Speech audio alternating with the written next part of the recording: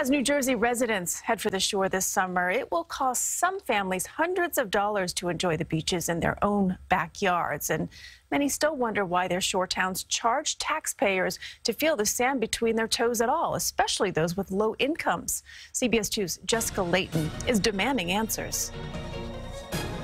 It's a gorgeous beach day down the shore, but this fun in the sun doesn't come free. In fact, for some, a season pass costing $70 per adult isn't affordable at all. $70 is a lot. Would you pay that? Probably not. It's pretty ridiculous. One Asbury Park resident even raised $25,000 to buy beach badges for people below the poverty line. New Jersey allows municipalities to set the price. Shore cities and towns will tell you that cash keeps the boardwalks in good shape and pays for lifeguards, beach police, and trash removal. If you're a longtime resident of this city, it should be included in your taxes. We took that point to the deputy mayor of Asbury Park, where beach fees brought in about $2 million last year.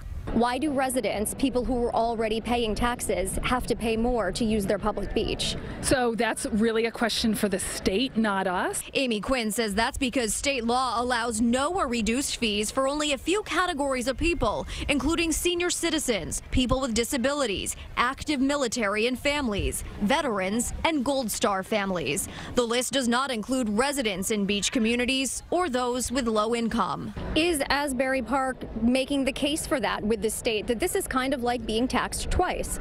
Well, I think we can certainly reach out to our representatives. The issue has come up in the legislature before, but gone nowhere. Senator Vin Gopal says it's up to the town whether it chooses to make all beach badges free while using general tax revenue to cover beach-related expenses.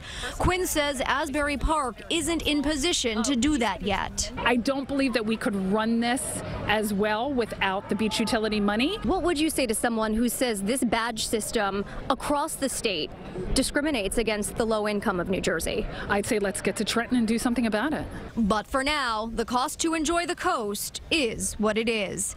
In Asbury Park, New Jersey, Jessica Layton, CBS 2 News. Atlantic City and Wildwood do not charge the public to use the beaches. Those towns generate enough money from tourism.